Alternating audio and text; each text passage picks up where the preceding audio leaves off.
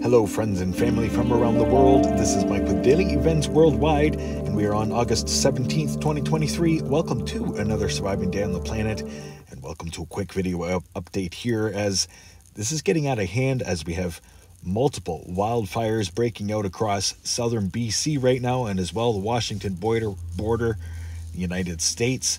Look at all those hot spots overnight.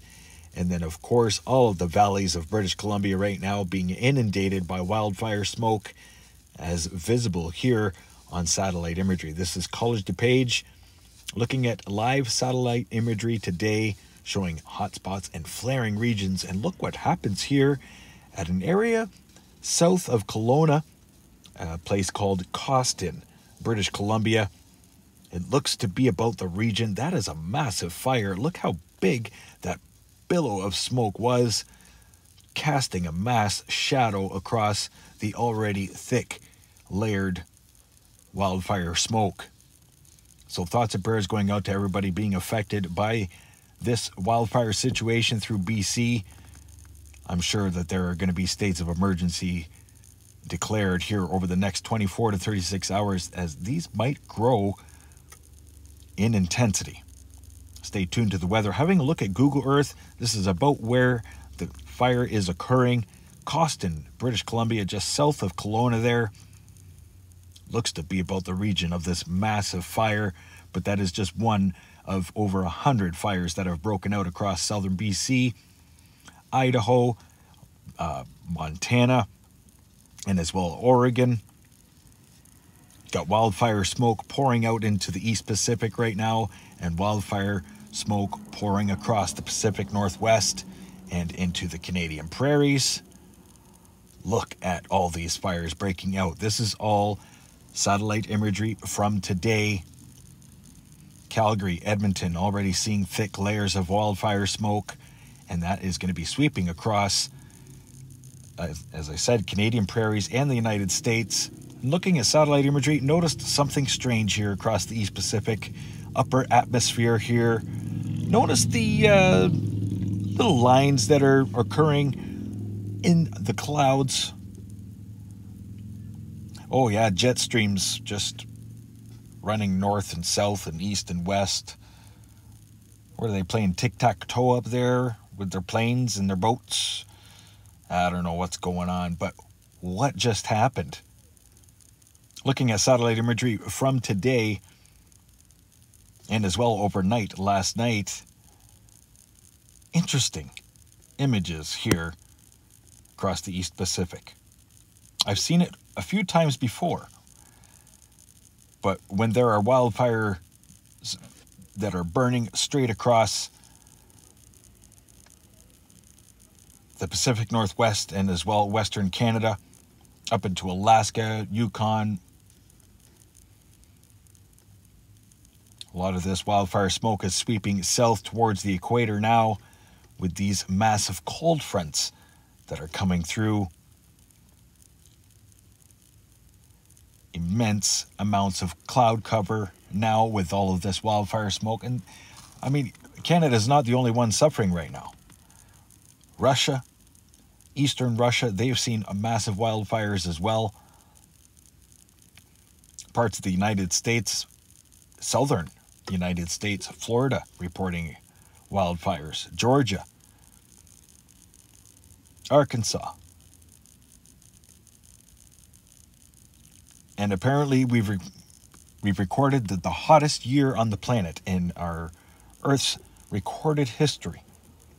Apparently. What's going to happen after all of the cosmic rays are being blocked by wildfire smoke, volcanic ash, and whatever else is up in our atmosphere and stratosphere being injected?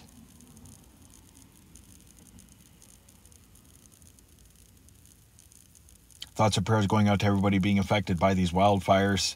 This is quite a situation. And watch for the intensity of these SO2 models to change. Having a look here at the latest models, you can see large plume coming off of Alaska and as well parts of the Yukon. And that is going to slowly creep as shown, satellite imagery is creeping across Canada. Got SO2 pluming from Kilauea, SO2 pluming from Kamchatka, SO2 pluming from an island somewhere in the Marianas Trench, Guam area. All the volcanoes throughout Guatemala and northward into Mexico, Popocatépetl. Our air quality, I do believe, is about to get a lot worse over this next little while. And I'm talking over the next 5 to 10 years. And this is why our governments want to get a hold and in control of the situation and the people before it becomes irreversible. These are SO2 models, and I will be sharing again tomorrow, as I'm sure that these will change a bit. But I also wanted to show you in comparison, because this weekend we'll be giving a volcanic activity report, a report on every erupting volcano across the world. And right now there are about 48 of them, as opposed to the 25 to 30 that are on average. And that's how many I started reporting back in 2017. But now we've been up in over double the amount of the average erupting volcanoes. Quick look here at CO2 versus SO2. As you can see, a lot of CO2 is being produced. High intensity from the wildfires in Northwest Territories, northern Alberta, but as well all across the southeastern United States. Very highly populated part of the United States. And as well here, wildfire hotspots and intensities. Yellow being the lightest intensity and red being the most intensity, as you can see across Russia. And as well, North America seems to be the same kind of pattern right now. Boundary lines of the Pacific Rim, the Pacific Ring of fire.